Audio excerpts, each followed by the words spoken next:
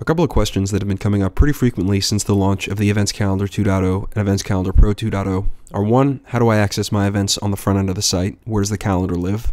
And 2, how do I add those events to the header menu? The first question seems to largely be coming from members of the open source community who are used to adding their events as regular posts here on the back end under the Posts section, whereas now they are independent and are a custom post type that they add here in the Events section. The events also, as a result, do not appear mixed in among the regular posts, but are at their own location on the front end of the site. By default, that section is going to be url.com/events, but you can change that, you can double check it by going into the settings page for the Events Calendar itself. Now I have the Events Calendar and Events Calendar Pro active right now.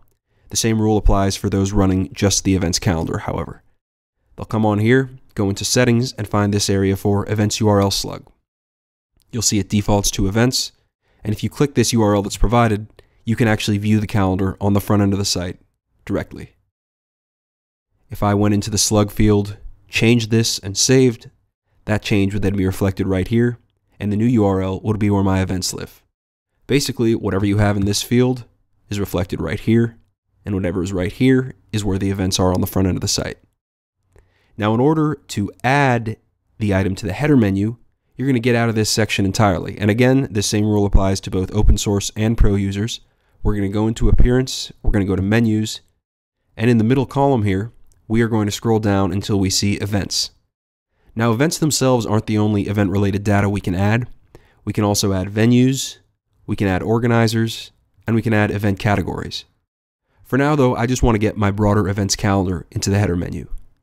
I'm going to click View All, and you'll notice the first option here is Events.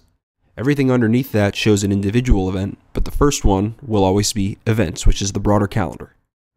If I click it, hit Add to Menu, and then scroll up to the menu itself, you'll see that events have been added. I can change the label if I want to, and when I hit Save Menu, the change should then be reflected on the front end of my site. You'll see My Events appears here.